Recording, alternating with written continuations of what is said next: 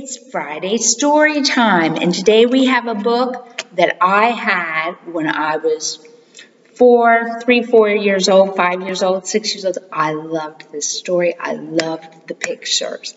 Same book that I had. Okay, so you ready? It's called The Three Bears. Now, some of you might know this story. I think it's a great story. Okay. Once upon a time, let's do it this way.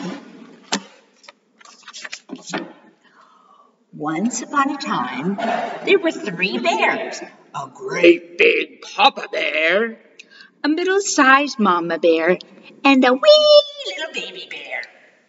They lived in a little house in the forest. They had three chairs. A great big chair for Papa Bear, a middle-sized chair for Mama Bear, and a wee little chair for Baby Bear. And upstairs, there were three beds. A great big bed for Papa Bear, a middle-sized bed for Mama Bear, and a wee little bed for Baby Bear. There's their slippers. One morning, Mama Bear made some porridge for breakfast, kind of like oatmeal. She filled a great big bowl for Papa Bear, a middle-sized bowl for herself, Mama Bear, and a wee little bowl for Baby Bear. And there they are on the table. But the porridge was too hot to eat, so the three bears went for a walk out in the forest. The same morning, a little girl named Goldilocks was walking through the woods. She came to the three bears' house, and she knocked on the door.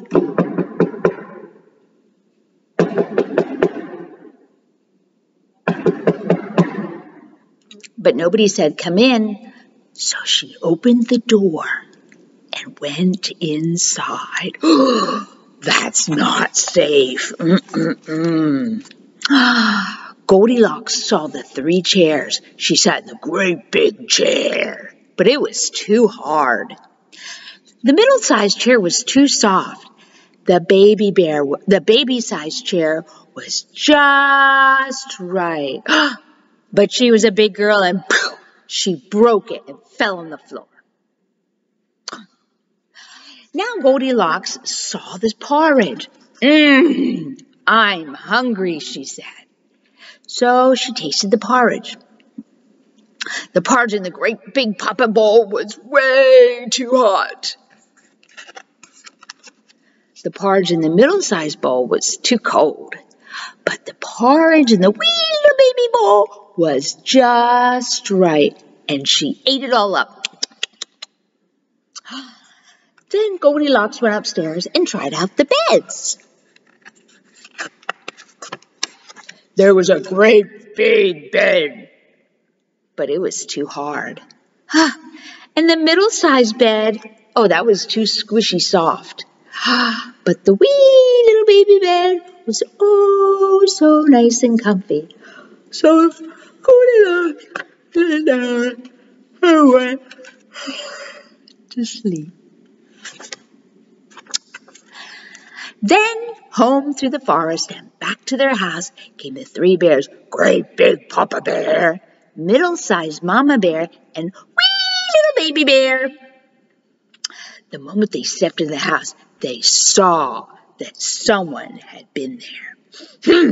Said Papa Bear in his great big Papa Bear voice, "Someone has been sitting in my chair."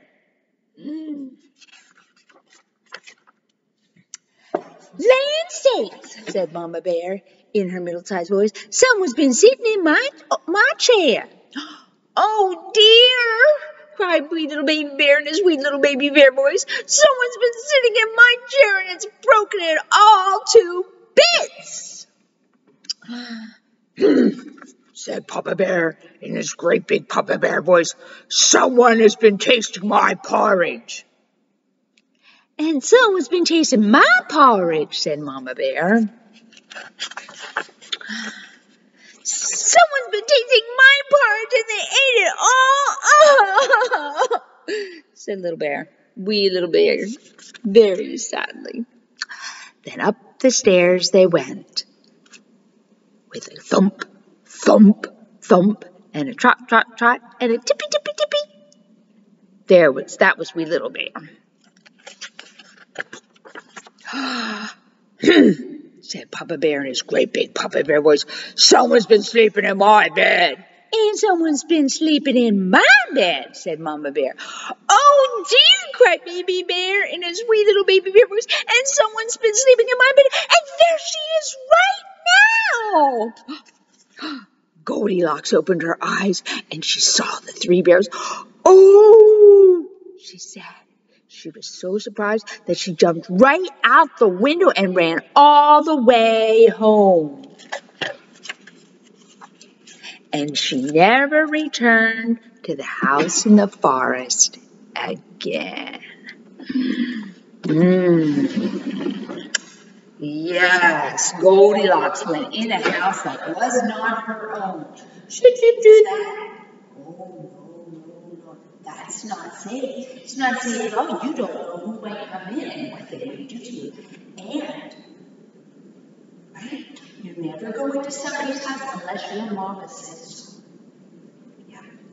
Unless your mama says so, you don't go into anybody's, even your friend's house. Because you don't know whether they're good people or bad people inside, right? And you would never go into somebody's house when they weren't there to take things or play with things. No. You know what? A few years ago, some children did that at the house right next to our house. It was, the people that lived there had to go back to the United States for 4 weeks. And the children in the neighborhood broke the window and climbed it, and they played with things, and they messed up the whole house.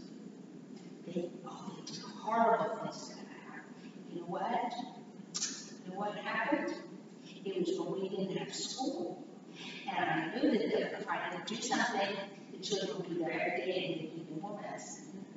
They took knives to the wall and the sofas. They just broke up those people's house. You know what I did? We caught the 3 boys and I took them to the police. I did. I took them to the police. And the policeman said, "What do you want me to do?" And I said, "Put them in jail." And there were 3 boys. And the one little boy was only 10 years old. And they didn't make him go to jail, but they took him to the jail. They took him there, and then his mommy came and got him. But the other 2 boys had to sleep in the jail at night. They were so scared they peed their pants. Why did the students do that? Because they had done that to somebody else's house already. And the people who owned the house just sent them to their mommy and daddy, and nothing happened. Nothing happened, and the mommy and daddy didn't punish them. And so they did it again to our friend's house. But there were a whole bunch of children that did that, but we only caught 3 of them. But those boys had to spend the night in jail. And you know what? I hope they learn not to do that one again. Is it because I hated them that I did that? Oh, no. No, we treat things that belong to other people with respect, right? But we never, ever, ever go into somebody else's house unless they're there, right? If they say come in, then we come in, but you never do it unless your mama says so, right? Right, because that's the safe thing to do, right? Yep, Goldilocks learned that day. Don't do foolishness. I hope you like my story. I like